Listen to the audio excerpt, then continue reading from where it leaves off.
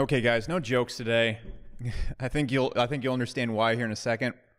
Also, I'm just kind of pissed off, so let's just get into this. So I think you can tell by the headline of this video, and it's kind of a serious video for a lot of reasons. I'm a full-blown caffeine addict since the age of, I think around 18 when I was in the military. The first thing I would do when I was in the military is I would wake up, and before I would drive to the fire department, I used to be a firefighter in the military, I would go to the gas station, and I got in the habit of drinking an energy drink every single morning. And also I got in the habit of taking No Explode. I think I actually started that in high school before I would work out. And I also got severely in the habit of always before working, drinking some caffeine of some kind. And so in order to wake up, in order to work out, in order to work in general, that's what I would usually do at the fire department. I'd finish my work day and then I'd start working on my internet business. Everything was completely tied to caffeine. Once it got to a certain point, I'm sure you might be in the scenario right now. It got to the point where it's not an option to quit. You don't get to quit caffeine. It just doesn't work. If you stop taking it, especially when you have it connected to all the things that are important to you, me particularly work, not taking it is like getting rid of all the things you really enjoy. And so recently, I completely cold turkey stopped coffee. I don't drink it ever anymore. I'm not going to drink it ever again, except maybe like as an after dinner drink when I go to dinner. I will never drink it for work. I will never drink it to work out. I will never use it as a stimulant for work ever again. And I want to talk about why in this video, because I feel that it really took a huge bite out of my life. It really hurt my health. It actually made me far less productive. Caffeine does not make you more productive. When you first start taking it, maybe the first week, yes. After that, no, it does not. And I'll talk about why. And I want to talk about why I put off quitting caffeine for so long, because you might be in the same situation. And while I don't care if you quit caffeine or not, on this channel a lot, I've talked about dopamine detoxes. I've talked about using things like NoFap or hard mode and all sorts of ways to make your mind way more effective and make you way more effective. And I think one of the greatest things you can do is to stop drinking caffeine in any shape or form or putting it in your body in any way. And I've put off getting off of it for the longest time because I really didn't have the information. I didn't understand how it really affects the brain, the marketing behind it, and all the BS. It's disgusting. And about a week, 2 weeks ago, I just said, I'm done with this. I'm not doing this anymore. And I just cold turkey stopped. And it was really hard. I'm about 10 days into it right now, and I want to also go into the results as well. So in this video, I want to explain why I quit and why I put it off for so long, how caffeine actually works, and how it truly works. Most of the stuff, most of the research around caffeine is complete BS. It's right up there with smoking in terms of the amount of BS it involves. The amount of BS that's involved with this chemical. And then finally, kind of my results so far, which are not, they're exactly what you expect. It sucks, but I'm at the point right now where I'm starting to see the benefit, and I also want to talk to you about how quitting cold turkey, how I managed that, because it was very difficult for me to do. So let's just begin. It's going to take me a few minutes to wrap this up. So again, if you don't have 5 minutes to learn how this works and you're drinking caffeine right now, I guarantee you are lowering your productivity so much. You're cutting years off your life. You're cutting your overall performance and thinking ability down, and you're just messing with so many systems in your body to allow you to be effective. And if the only thing you're looking at is your output, caffeine is literally holding your maximum output hostage. It's lowering you, and the only way you can get back to 70%, 80% of your capabilities is by drinking caffeine. So trust me, you're going to lose a lot more than the 5 minutes it takes me to explain this off your work, productivity, and everything you care about if you don't take a few seconds just to watch this. So let me just begin, because you probably relate to the situation that I was in. So basically in the past, I've been at the point where I've drank caffeine nonstop. And it got to the point where I was actually having panic attacks way back in the day. I've learned how to manage the caffeine consumption and whatnot a lot more since then. But even at that point, I wouldn't get off of it. And the reason why I would never get off caffeine is because it was directly connected to work. I literally could not sit down, and even up until a few weeks ago when I quit caffeine, I could not sit down and start work unless I had coffee. So if it's like 12 in the afternoon, if I want to go and get to work, the first thing I'm going to have to do is go to my fridge, get some coffee, or walk down the street and get some coffee or some form of caffeine. And I used to drink a lot more, but I was probably at about 500 milligrams a day lately, probably a lot more in the past, which isn't like excessive. That's considered healthy. And I'll explain why it's not healthy here in a second. Saying it's healthy is the stupidest thing I've ever heard. It's the stupidest thing I've ever heard. It's not healthy. It's not good for you. It doesn't help you be productive. And I'll talk about that here in a second. But I've been wanting to get off caffeine for a long time because I noted it messes up a lot of my health, and also messes up my stomach. It messes up sleep. But I always justify it like, hey, look, the production increase you get, it's worth it. This is not that bad for you long term. It's not really affecting you. It's not affecting your mood or anything like that. It's overall something that's pretty healthy. And so I could justify it for a long time. And whenever I go and try to take a few days off coffee or something, like this just isn't worth it. I'll just keep doing this because, again, coffee's healthy. It's okay for you. It's not that bad. What motivated me to quit caffeine and what made me quit was learning the truth about how caffeine works and really how the whole entire caffeine industry works as a whole. So first up, how does caffeine actually work? How does it actually work? Basically what it does, and I'm not going to explain the whole scientific stuff behind it because frankly, I'm not good at explaining scientific stuff. Every time I do on this channel, it becomes pretty apparent that I'm not nearly as woke and smart as I try to portray to you guys. So let's keep that charade going. But here's how it works. You basically have receptors in your brain that when your brain gets heavily active or you start to get tired, a certain chemical goes into those receptors and it starts making you tired. So what caffeine does is it blocks those receptors, so it stops you from getting tired. Basically, the chemicals are going to go in your brain and say, hey, it's time to slow down. It's time to, rest. It's going to block those. So it's going to make you very alert. And so basically what caffeine does is it basically blocks your body from telling your body what exactly it needs. What your body is feeling, the worn downness, the fatigue, the want to sleep, that's still there. All the negative effects that come with it are still there. Caffeine just blocks it. And then what caffeine also does is it goes and fills the receptors, the other receptors in your body, and triggers cortisol and dopamine. So what cortisol is, it's the fight and flight mechanism. It basically triggers all the increased heart rate, the increased alertness, and basically what you would feel if you saw like a tiger or something in the jungle and you're a caveman. And it also triggers dopamine, which is the thing that makes you happy and feel like you're moving in a good direction. All this is completely artificial. And when you total this all together, it's so nasty because the first few times you do caffeine, or maybe if you're doing it like once a month, once a week or something like that, not too bad. But over time, if you drink it daily like everybody else does, and like I did, this is so damn nasty. Because first off, in your brain, the thing that's telling you to rest, what happens when those receptors are constantly blocked, your brain makes more of them. And then what happens is caffeine can't fill all those, so you have to drink more caffeine to fill them. But then what happens is it's like a credit card. You're building up all this debt of all these sleepy chemicals in your brain, and so the second you stop drinking caffeine, what happens? They flood all those receptors and you crash. You crash. And if you stop drinking caffeine for a few days, your body completely gets overwhelmed because it's overwhelmed with all those things, and your brain isn't designed to work with these sleepy chemicals anymore, and so you're just done. And you're literally addicted. Caffeine does not make you more alert. It does not make you a better worker. What it does is it prevents your body from having to deal with the debt that you've incurred. And so what happens is your energy and who you are is being held hostage by the caffeine. Caffeine reduces you to 50% of who you are.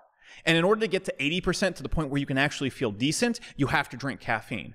That's part one. Part two, it floods your body with cortisol. Cortisol has a negative effect on literally everything if it's constantly in your body. And it's so commonly known that stress is bad for your body. That's just undebatable. Stress is bad for every single part of your body. Aging, digestion, sleep, all the key things that are important to you feeling good and looking good and staying good and thinking clearly, it messes up all of them. And then finally, dopamine that we've talked about on the channel. I'm not going to get into how dopamine works. You can go check out the channels around the channel.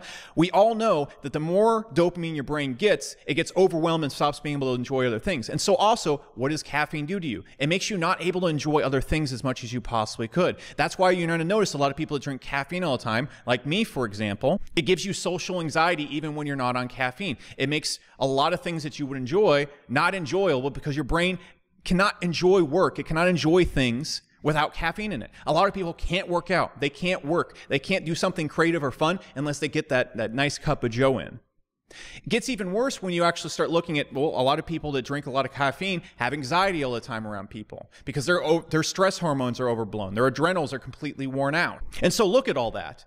It holds your energy hostage. It messes up every other part of your body. And what it's going to do is it's going to make it so you can't get the enjoyment out of life and enjoyment out of things unless you have caffeine going through your body. I felt all three of these things.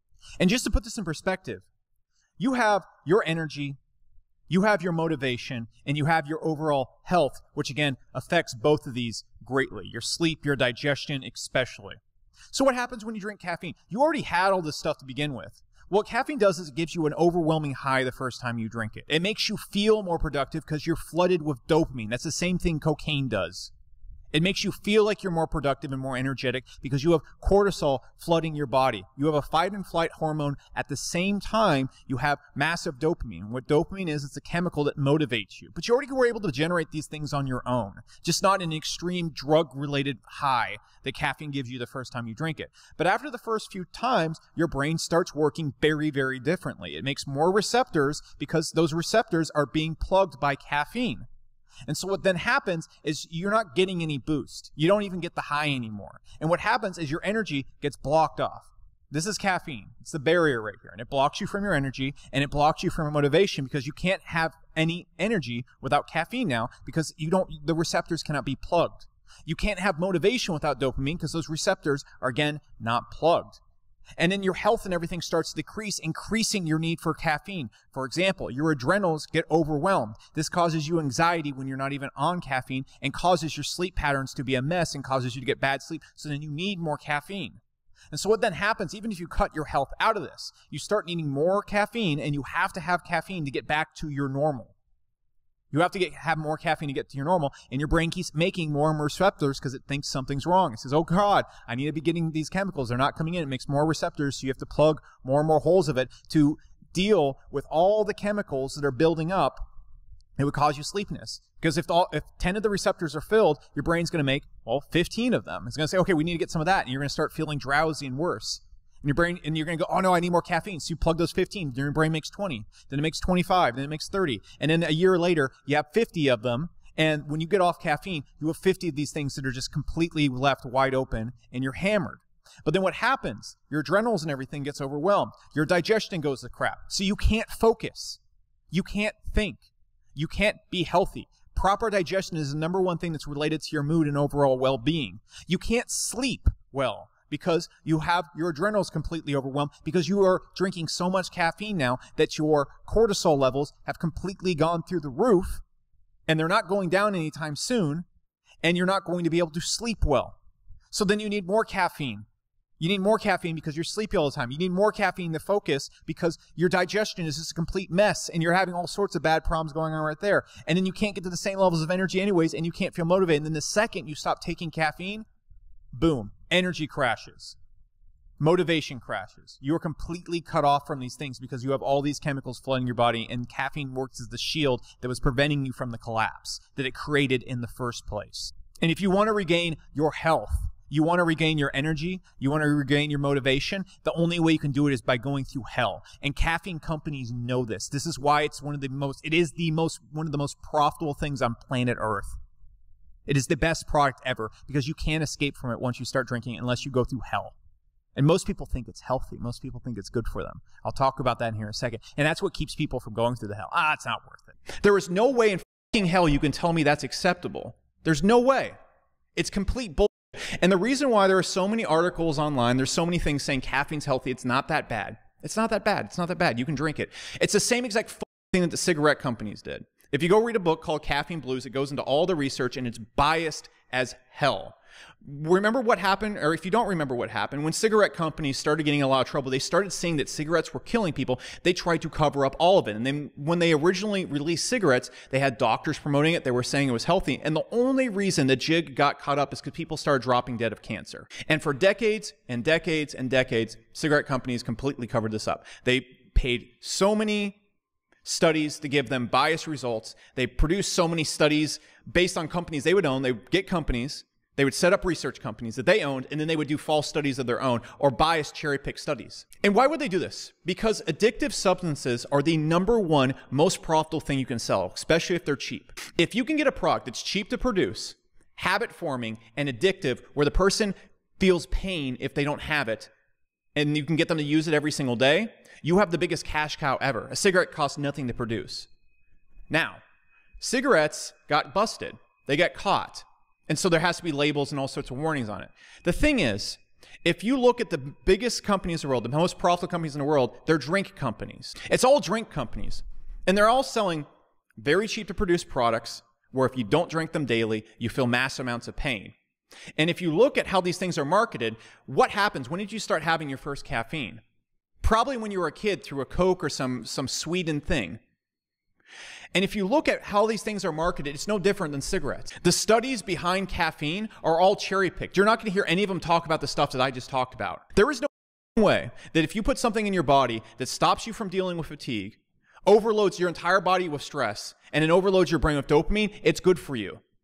There's no way it's good for you. No, it's not. There's no debate. There is absolutely no debate. That all being said, when you look at all the research behind caffeine, it's all cherry-picked to cover that up and produce a bunch of things that like, oh yeah, it's going to help you, it's going to lower your chance of prostate cancer by 1 to 2%. They put out stuff like that. They cherry-pick little things to encourage people who say, man, maybe this caffeine isn't affecting me so well. They go look it up and go, oh no, caffeine's, it's okay for you. Drink 3 cups of coffee a day. It's healthy. It's healthy.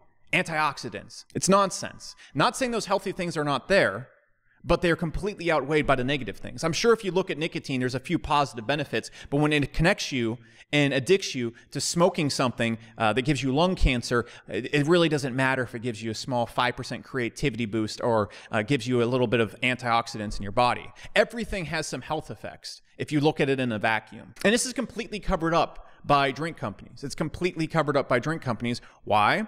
Because they have a product that's cheap to produce, and if you don't drink it every single day, it ruins all the things that are important to you, like working out, feeling good. You can't feel good without this drug.